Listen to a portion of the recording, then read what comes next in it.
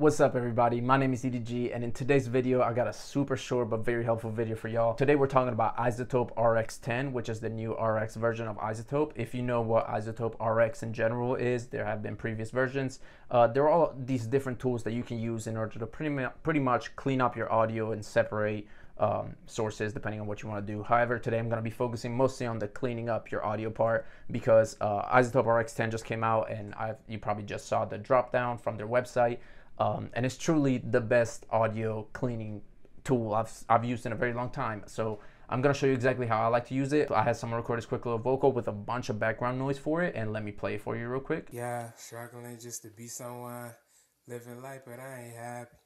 And as you can see, it's just not a usable audio file. It just has a bunch of background noise that's ruining it. And in my opinion, the best way to fix it is using the brand new iZotope Repair Assistant in the RX10 bundle. So I'm gonna pull it up in the audio suite in Pro Tools right now, and it is super simple to use. You don't just have to use this on vocals. As you can see, they have different options right here. You can pick voice, which is for audio podcast recording or actual vocals during music. You can switch right here to musical, which is for different instruments like guitar, strings, and things like that.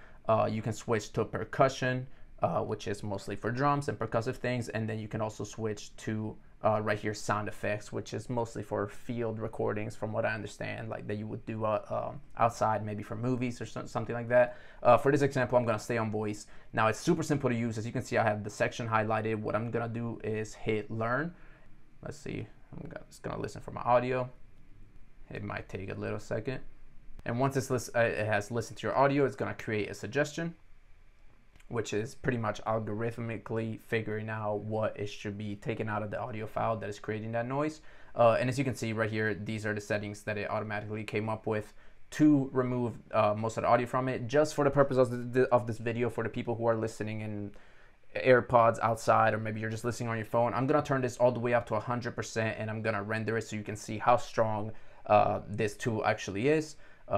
However, if you want to play it whenever you're actually using it, usually 30 to 50% takes out a lot of what you need to take out. One more time before we render it, let's play it before the repair assistant. Yeah, struggling just to be someone, living life, but I ain't happy. Super noisy. Let's render it.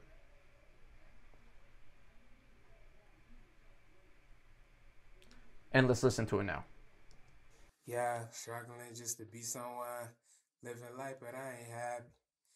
And you just went from an audio recording that probably was not salvageable to something that you can use in your song. So obviously there was an insane amount of background noise. You can probably get in a quieter environment to record, and it would work even better.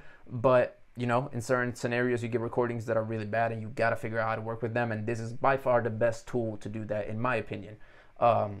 Like I said, this was all the way at 100%, so it also started making the recording sound a little bit dull. But what I like most about this tool is that if you keep it around the 50-60% mark, it really does take out all of the audio, all of the extra noise, and the original recording stays very dry and just still sounds good, which is something that a lot of these tools lack, and they did a great job with this one. So thank you so much for watching. I hope this video is helpful.